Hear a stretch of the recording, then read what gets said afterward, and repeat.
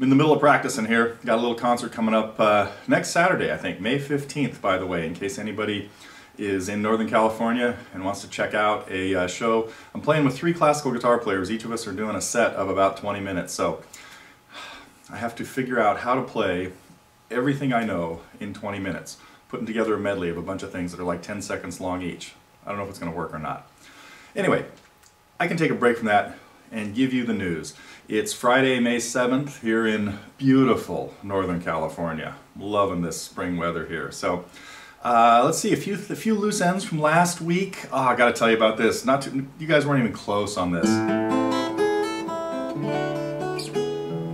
My favorite songwriter, guys, it was Al Stewart from an album in the late 80s that he put out on the Enigma label called Last Days of the Century. So some very cool tunes on here. The song specifically was called Fields of France, and it's a song that about a biplane fighter pilot going out for what he doesn't know is going to be his last mission in 1917. And anyhow, it's a song he usually would only perform with piano players, but luckily the first time I played with him, I had told him I could play that on the guitar, and he says, "Oh, well, I never play that song live because I never have a piano player." I said, "We'll do it." So a little bit of how Al and I kind of bonded was the fact that I loved that tune and had put together a guitar arrangement that he could sing to. So that was it, Fields of France. Let me think. The big news, the lessons that we've put out lately. I hope everybody saw last Friday's episode of Dave Coldren putting out his keyboard thing. That's what I'm thinking about. Of Imagine. Again, we're gonna throw in some keyboard lessons every once in a while, just to give you guys again a little bit more variety. But really glad to have Dave on board as an occasional contributor. And then, of course, we had this week started with one of my favorite tunes.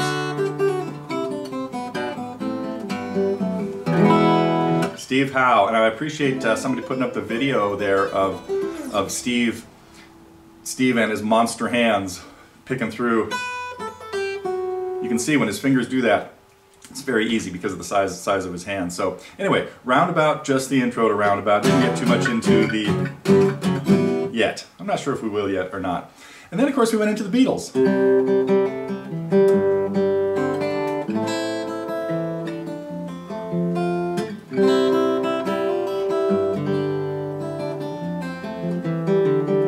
Although I don't think I did it that way, but anyhow, so the lesson on Let It Be is more of a campfire tune. We had Jimmy Page. How's it go?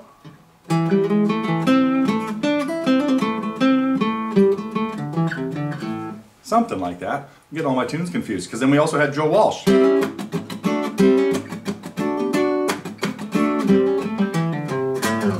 So some kind of cool rockin' tunes this week showed up on the Target menu.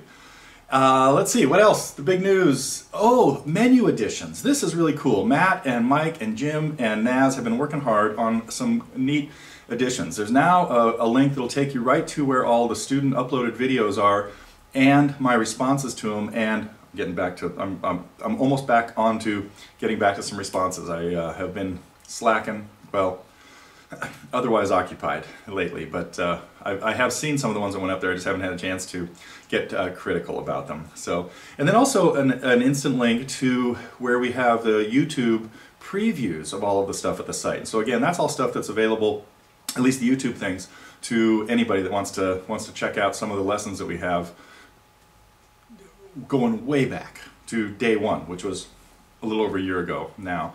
And then we also have our Facebook link. So if you, who out there is not involved in Facebook? I'm not sure yet. But if you see up there in the upper, wait a minute, left, right, in the upper right-hand corner of the main menu, you'll see that we have a thing where you can tag us with a Facebook thing. So that's kind of cool too. Some questions have come up about Guitar Pro, and we're working on a fix for this because, again, they kind of caught us off guard with the Guitar Pro 6, which is an incredible improvement on Guitar Pro 5. But because it's so complex, anything saved in Guitar Pro 6 format is not, there's nothing Guitar Pro 5 can do with it. So we are kind of working on maybe going back a little bit and trying to resurrect some of the files. As Matt let you know, I had replaced it on both computers. Well, there are a lot of computers around here. I did find one that still has GP5 on it that I might be able to resurrect some of those. So we will keep working on that. But I could also certainly use some help. Chaz, I believe, had a great suggestion about exporting it as an ASCII file and then importing it into GP5. And if somebody would be willing to help us out with that, that would be great. And you could, we'll figure out a way for you to email them or post them to some place where we could then add those back to the lessons. This only goes back to lessons that have come out in the last 6 weeks or so, because it wasn't until then, it was about 6 weeks ago, I think it was the beginning of March or so, that beginning of March? Yeah, no, end of March. I think it was the end of March. Anyway, so if you can help us out with trying to convert some of those, let us know. Put a post on the forum or something there, because that would be really helpful.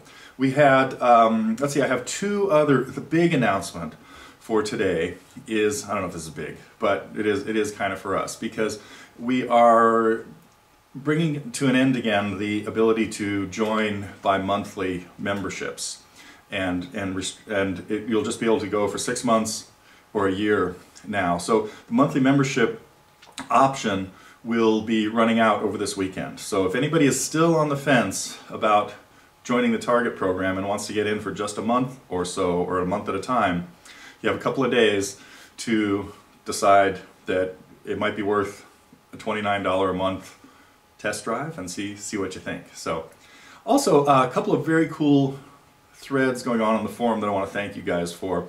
One was the "Have you stayed the course?" and this was really neat. So to see how people kind of summarize their year, or if it hasn't been quite a year, depending on when everybody joined, at the with the Target program. And I really appreciate all the positive responses that we got to people of how it's really affected their guitar playing and their lives in general and stuff. So thanks a lot for that. I really appreciate that.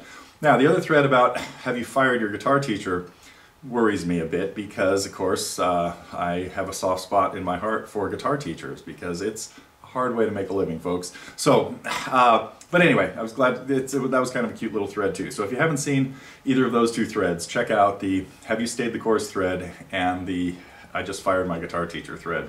But I hope nobody's thinking about firing me as a guitar teacher, because I love doing this.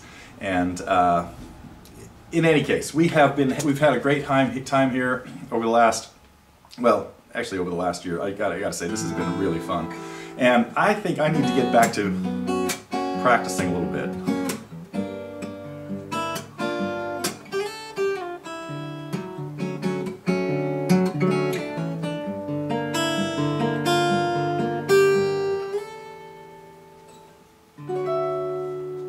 Little bossa nova piece I put together a couple years ago called "Along the Way."